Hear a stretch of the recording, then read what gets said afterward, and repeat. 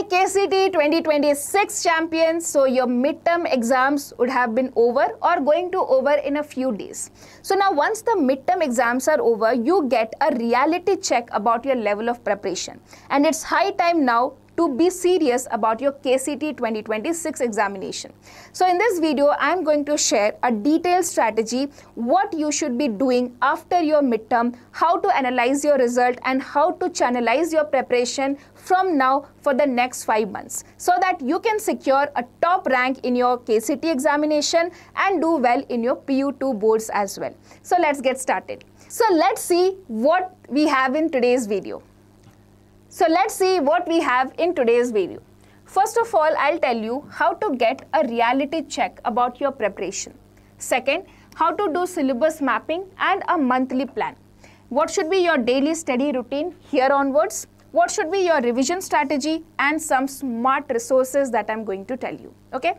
So now let's move forward. First is the reality check. See. Midterm exams are something where already half your portions are done, right? You have given a test on these portions. So definitely this is going to be something very, very important. The results of here is something going to decide what is your level of preparation. So please analyze your midterm paper and understand what were the mistakes that you did, what types of mistakes if you did. If there were silly mistake, calculation mistakes, these can be handled in a different way. But if you have done conceptual mistakes, then it is high time that you have to reread your concepts, rebuild your concepts, right? So first of all, that is why take a proper analysis of your midterm paper. Okay, analyze the result and you have to make a list. These list you have to make where you have to write your strong chapters, okay, or strong subject and then chapters you have to list down and you have to just keep revising those chapters. Whichever are average chapters where you have done less mistake, you need to do more practice, and the weak chapters you have to rebuild from the basics. So basically, strong chapter you would have got good marks. Average chapter you would have done mistakes like suppose silly mistake, calculation errors if you have done, then you are good in concepts but you have done small mistakes here. But if you are like completely weak, means you have done conceptual mistakes in these chapters, then you have to rebuild them from basics. So you have to analyze your paper and make a list like this: strong, average and weak for subjects. Okay, so basically you can write down, for example, you are average in chemistry, you are weak in physics, you are strong in maths. So in that also you should be, if you are strong in maths, there will be certain chapters where you are weak. So just mention them, make a list where you write, go subject wise. Maths, what are your strong, weak and moderate chapters. Chemistry, strong, average and weak chapters. So similarly make a list for all the subjects. Okay. Moving forward, we have a syllabus mapping and monthly targets. So if I have whatever discussion, whatever syllabus majority of the students have told me regarding their midterm, what I understood is in physics 6 more chapters are left. Okay, so out of 14, 8 chapters were there, 6 chapters are left. Similarly in chemistry, out of 10, almost 5 chapters are done for midterm and 5 chapters are left. Similarly in mathematics, out of 13, almost I can say 9 chapters are done and 4 chapters are left. This may vary according to you, according to your school and college syllabus, but this is what I'm going to give you a rough idea here. Next, bio, there are 6 chapters still left in your final exams, means to be taught. So now what you have to do in the next 4 to 5 months, you have to focus on these chapters which you have not read at all, means which is not taught in your school or college. Okay, so I have divided these chapters in these months. You can see, so total there are almost 21 chapters. So in mid-October to November, 7 chapters, November 7 chapters and December 7 chapters you have to target. Okay, apart from these 7 chapters, you have to revise the previous chapters. Okay, so this is your subject wise distribution. You can just check it and you can change this one according to your, like suppose this numbers may vary and based on that you can change, and which subject you are strong and weak, based on that also you can change this one. Okay, so what you have to do, list out the remaining PU2 syllabus and KCET proportion side by side and then make monthly targets. So your task is to fill the name of these chapters. So if I have targeted to complete 7 chapters. Out of that, 2 physics chapters should be there. So what are these 2 physics chapters? Name them. Chemistry, what are these? Maths 1 and bio, what are the 2 chapters that you should prepare? So if you have this, you have a monthly target, right? And you are now know that, okay, these many chapters I have to complete, and that will help you to complete your syllabus on time. Okay, now moving forward, what should be your daily study routine?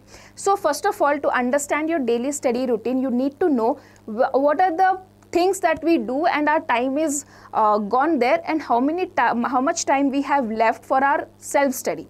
So 7 hours, I'm assuming all of you should take a proper sleep, because that is very important for your productivity. Next 7 hours will be spent in your school or college. Next, you will have 4 hours for your daily course. Okay, this may even go for 8 hours for some students. After that, how much we are left? So suppose, let me take it 7, this is 8, and this is 4. So almost 19 hours are gone here. Okay, after that, we are still left with 5 hours. Okay, 5 to 6 hours. We are left with 5 to 6 hours. Now, I will be telling you the breakdown of these 5 to 6 hours. Okay, so first thing you have to do always is to revise whatever taught in school. Now, how will this help you? This will help you to remain up to date and will never create backlogs if you follow this. Next, you have 2 hours for subject 1. Okay, which one you will take here? Difficult one. One difficult subject you need to choose here. Okay, difficult subject, and you have to study it for 2 hours. So out of 6 hours, 2 plus 3 went. Next 1 hour, what you have to do for a subject 2? This you can take an easy or an average subject. Okay, easy or average subject you can choose here. Okay, after that you are still left with 2 hours, or if you are taking 5 hours, you may left here with 1 hour. Okay, so this will vary from 1 to 2 hours. So here you have to do intense question practice. Okay, this is very, very important. Please focus on question practice. Okay, this will help you. So only reading will not help at this point of time. The more you do question practice, better will be your concepts and hold over the subject. So you have to do question practice. Now my suggestion is, or my thing that I want to suggest here is, till the month of December, okay, the question practice should be KCET focused. Okay, KCET or even COMEDK if you are writing, KCET and COMEDK focused. Okay, after that means in the month of Jan and Feb, you can shift your question practice to PU2 focused. Clear? Now moving forward, is the next is revision strategy. This is very, very important. Because if you just keep studying and do not revise anything, then you will end up in just forgetting, and then again when you have to study, you have to start from the scratch. So the first thing is you have to do daily revision. Daily you have to spend 15-20 minutes to revise whatever you have studied in that particular day. Next comes weekly revision. Here you have to spend half a day, so just take a Sunday, and in half Sunday just prepare or just revise whatever things you have studied in the whole week. And the best way to revise is to do question practice, especially for subjects like physics and maths where it is more numerical based. Just solve some questions that will brush up your concepts. Next we have monthly revision. So at least 1 to 2 days you can allot and revise whatever you have studied in the entire month. Okay, so here also focus on more on question practice. Clear? So now the talking about the best resources for KCET 2026 preparation. You definitely have your NCERT books and PYQs, but apart from that, there is something which can really help in your preparation. That is our KC90 online crash course. Okay, so this crash course is both for KCET and COMEDK aspirants. You can even take it individual. So let's first let me tell you what all things we offer. So entire PU1 and PU2 syllabus coverage, chapter wise PYQs and DPPs. Next you will have Abhyas, KCET and COMEDK test series. You will also have here PU2 board test series. Okay, so your PU2 board is also catered here. Live doubt solving classes will be there. Downloadable notes and PDFs you will get, and our access to our exclusive WhatsApp community. Okay, now talking about the prices. So if you take both KCET and COMEDK online crash course, you will get at 9,999, whose actual price is actually 20,600, but at a discounted price now 50% mega offer is going on, so you will get it at 9,999.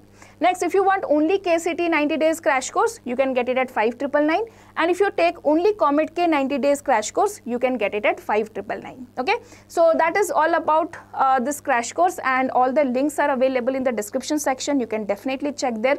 So students, please now get serious about your preparation. Midterm is over, hardly 4-5 months are left. If you grind yourself, if you just put all your efforts from now onwards, definitely you can crack this exam.